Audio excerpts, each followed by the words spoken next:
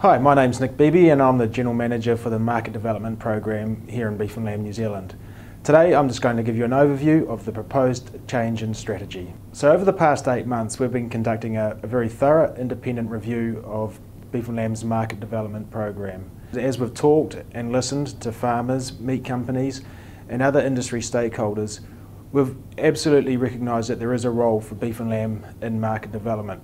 It's just not the same as today. In fact, the status quo would represent quite a missed opportunity. What became very obvious to us early on was the real pride and passion that New Zealand farmers and meat processors have in our products.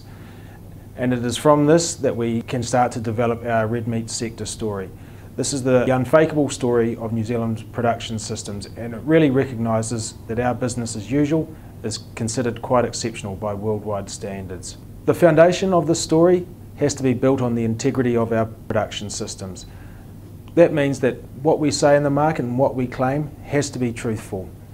As a sector, we need a much greater focus on market intelligence. We need to understand which market segments are growing, which customers are servicing these, and what are the types of consumers that are purchasing through them.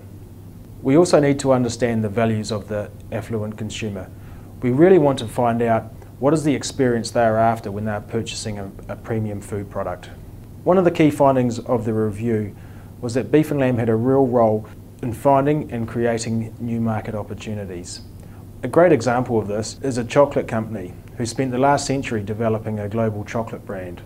However, in 2016, their biggest investment is going to be in the snack food category, of which New Zealand beef can play a very important role. The underlying purpose is to improve the pricing for New Zealand beef and sheep meat. It's to grow the size of the sector, and it's to future-proof profitability for future generations.